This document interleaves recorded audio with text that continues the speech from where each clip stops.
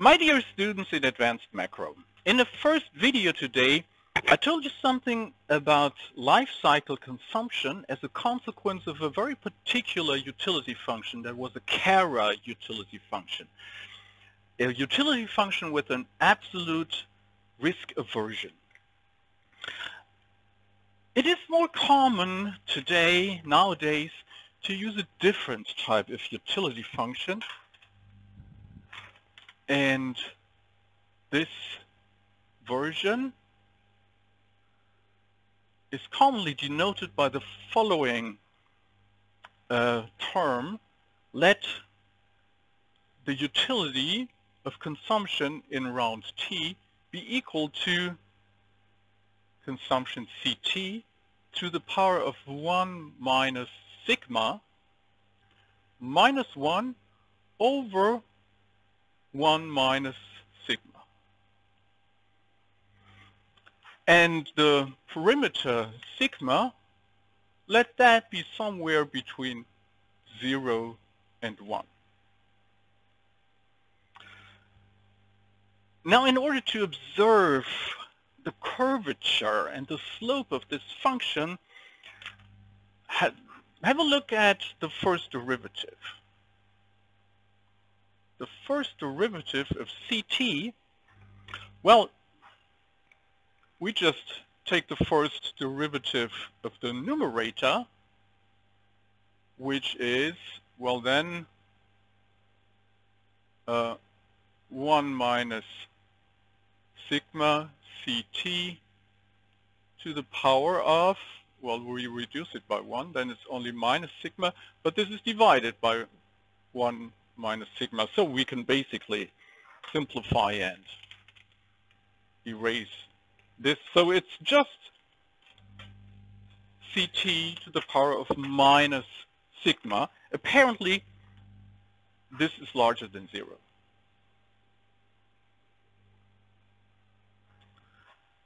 Whatever level you have here, it tells you that probably, most probably, the slope is decreasing.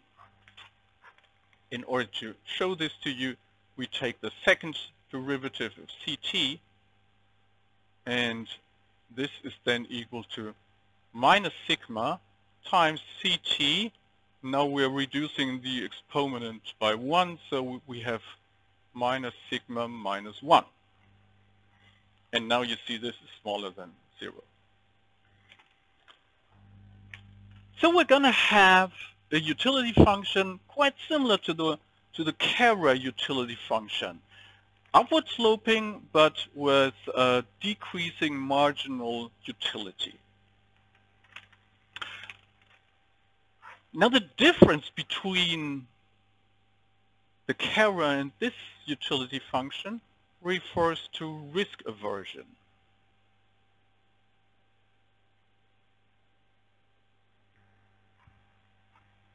And risk aversion can be denoted by minus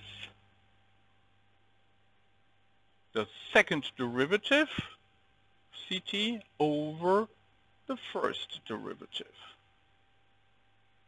The curvature relative to the slope. And this here now, well, if we calculate this, we have minus, and in the numerator, minus sigma Ct to the power of minus sigma minus 1 over Ct to the power of minus sigma.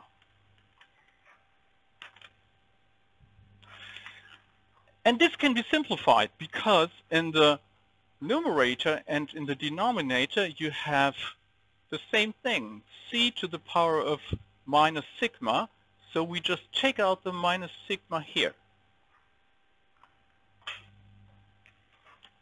which leaves us overall with minus and minus cancel out, so we have sigma over Ct. Yeah, that's it. Ct to the power of minus 1 just moves to the denominator. So what you see here is that risk aversion gets smaller the larger consumption is. And this is a property that is quite attractive to a number of macroeconomic problems. And it is called constant relative risk aversion. Risk aversion is constant only relative to the total level of consumption. So it decreases with consumption, and what is constant only is here the numerator. And this is attractive for reasons that I want to tell you about today. When you have a look at this utility function, you should understand the difference in the curvature. Now I have the utility here.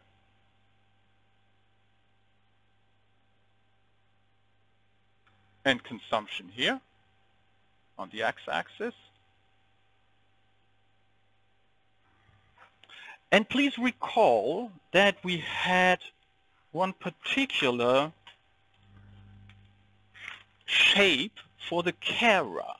We started at point 3 here, and then the CRRA went somewhat like this.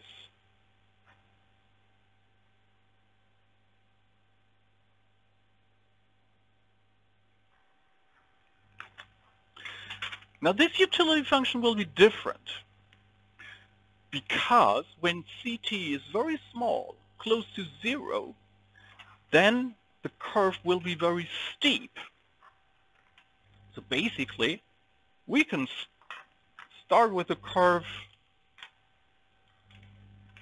around here and very steep.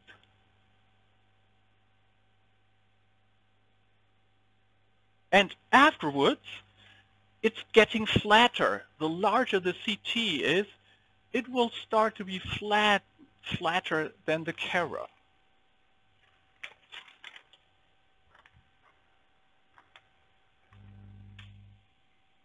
So it might look a little like this here. So this is now my CRRA.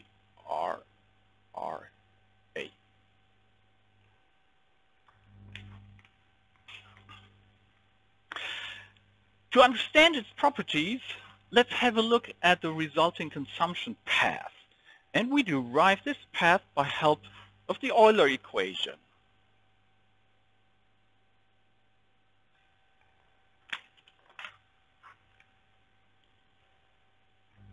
And the Euler,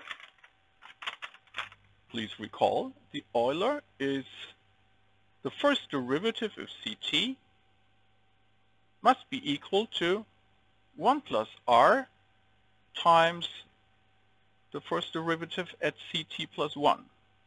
It's the question on how to allocate consumption across different rounds and how far there is an incentive to postpone consumption, and this is driven by the incentives of the real interest rate. Now what we want to include today also is time preference.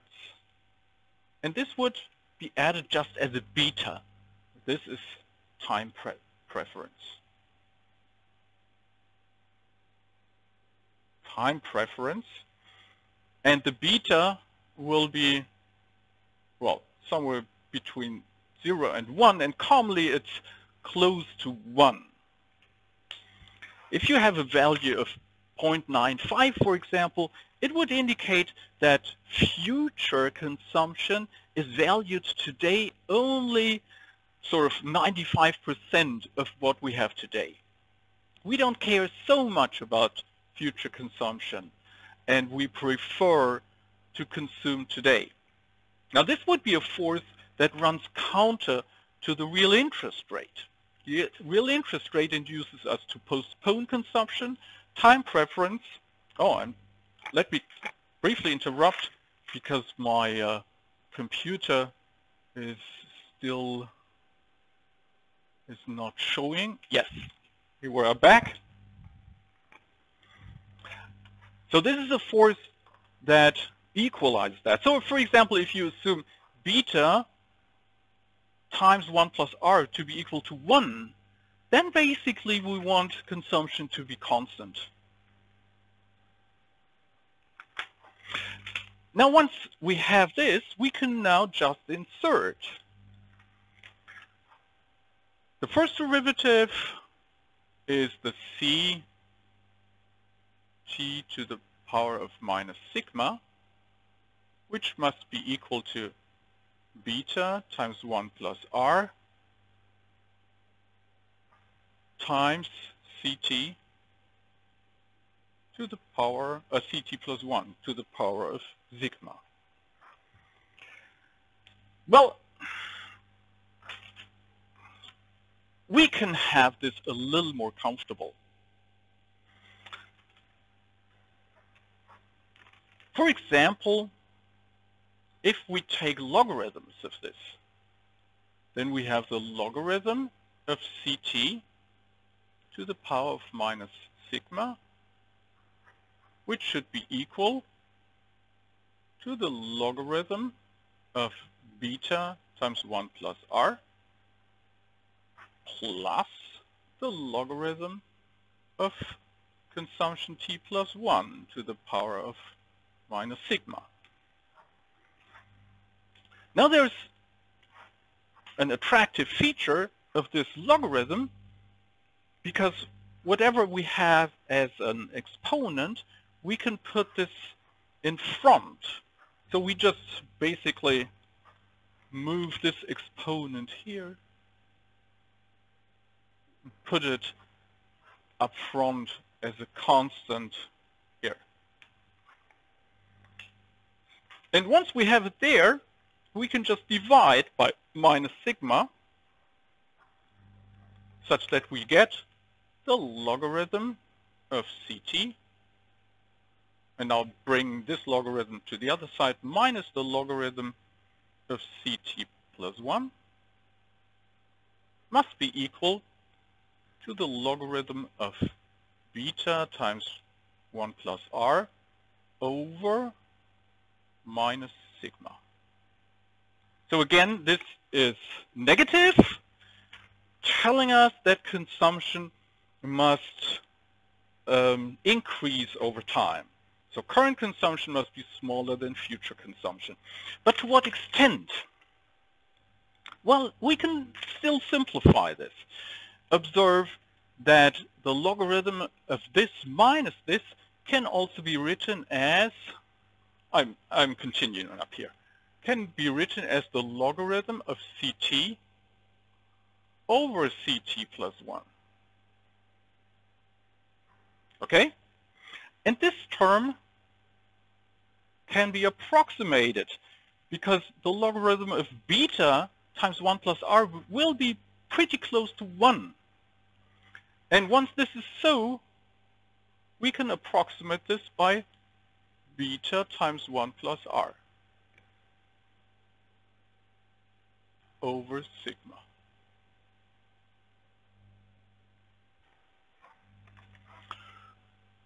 Or basically what you can also do is sort of take out the logarithm now, take the exponential function on both sides, and then you get ct over ct plus 1 must be equal to e to the power of minus beta times 1 plus r over sigma. And this is smaller than 1.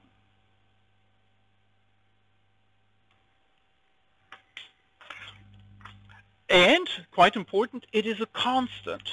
Let's say this is 0.98. If this is so, then what we have derived is a constant ratio between current and future consumption. And when we then have a look at how consumption will develop over time,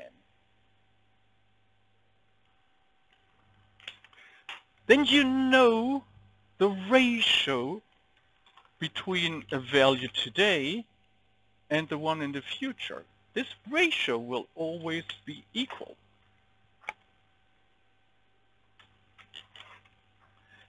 And as a consequence, we have an exponential function here.